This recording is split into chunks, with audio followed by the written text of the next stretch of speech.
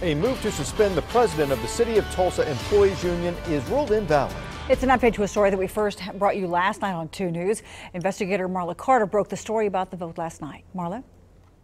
Russ and Karen, according to emails obtained by the 2 News Investigator, a spokesperson from AFSCME International says the vote was invalid. Yesterday, we told you how union members voted to suspend local union president Michael Ryder from office. Ryder, seen here in file video, is accused of misusing union funds.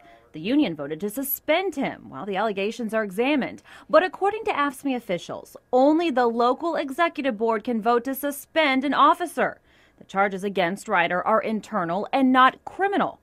Ryder talked to the 2 News investigators today by phone. He is recovering from a motor vehicle accident and wasn't available for an on-camera interview. But he did send us a statement saying, quote, "The accusations against me are frivolous, spun, and completely false."